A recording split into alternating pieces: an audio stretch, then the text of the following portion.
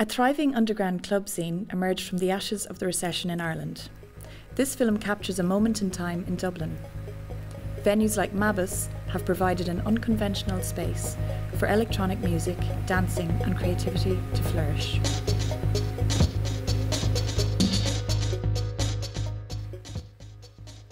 I think, especially in the last 5 years, there's been a great scene. Like Body Tonic have a lot to do with that, you know, and those guys they're prolific. They're always doing crazy stuff, and I think they really helped the scene in Dublin an awful lot. I think they're really the kind of pioneers of the new energy that's come into clubbing at the moment, because it's not just about music now. It's about community. It's about getting people involved in different ways. So I've seen that kind of creative, I don't know, energy just kind of like bloom over the last 5 years. It's been really good.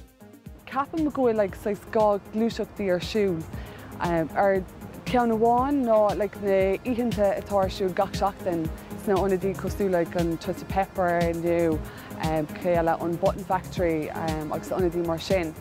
Agus you know brahan siad ar an sais caiidán like DJs like gach seachtain like ó idirnáisiúnta nu tá like in our timpplucht.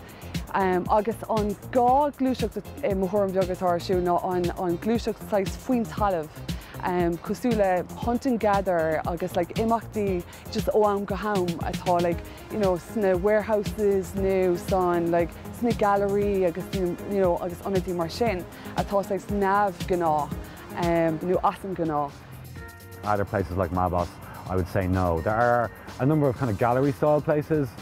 Mabos, to my mind, is particularly good. It's particularly big, it's particularly good space, it's particularly independent. It's a breath of fresh air, and long may they last.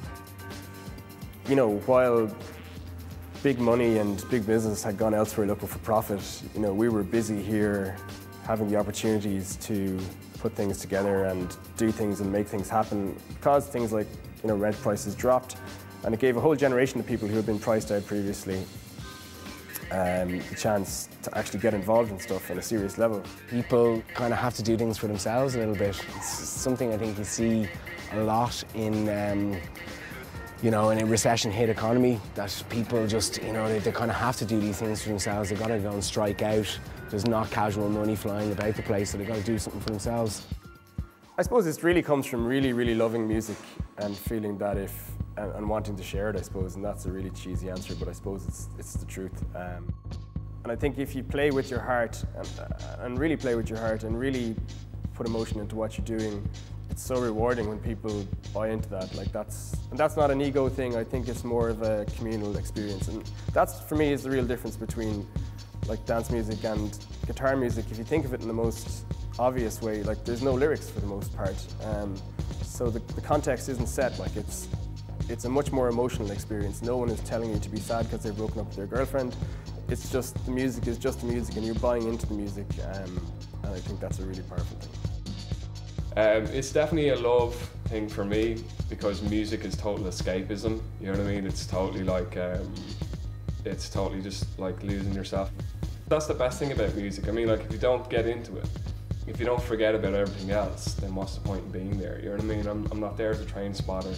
I'm there to lose myself, and God, that's what goes for DJing, is I'm there to lose myself, and if you're coming with me, great. You know, I used to describe it to certain people, it's like a cross between playing a video game, meditating and playing an instrument. The actual experience of mixing, because you're kind of hearing what you're going to present to people before they hear it, while hearing what they're listening to.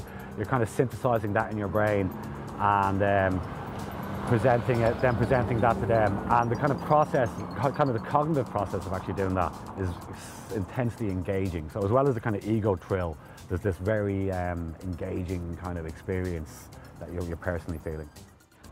Gone doubt like on sais asholas on slua agus on tanov like a went on slua as. You know, na mangaha erdini on sais on atmosphere, on fwynef, agus like goharaha, you know, dini ag boga agus ag dausa. It's not as drug focused a scene anymore, as far as I can see anyway. There's still drugs there. There's drugs everywhere in society.